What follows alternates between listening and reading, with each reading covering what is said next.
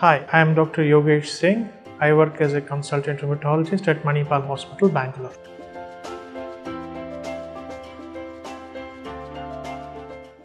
In olden days, doctors used to advise women with lupus to avoid pregnancy because of the risks to the child and the mother. With better understanding of the disease and its treatment, things have changed. These days, a successful pregnancy and childbirth is possible in women with lupus. For a successful pregnancy and childbirth, it is important that the pregnancy is planned after discussion with the treating rheumatologist. The steps towards successful pregnancy actually begin much more before the pregnancy itself. For the pregnancy to be successful, three important factors have to be considered. Factor 1, ensure that the disease is well controlled for at least 6 months before the pregnancy is planned.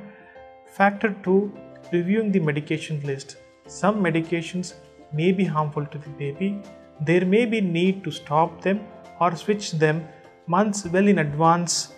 Factor 3, select a center where the obstetrician is experienced in treating patients with lupus.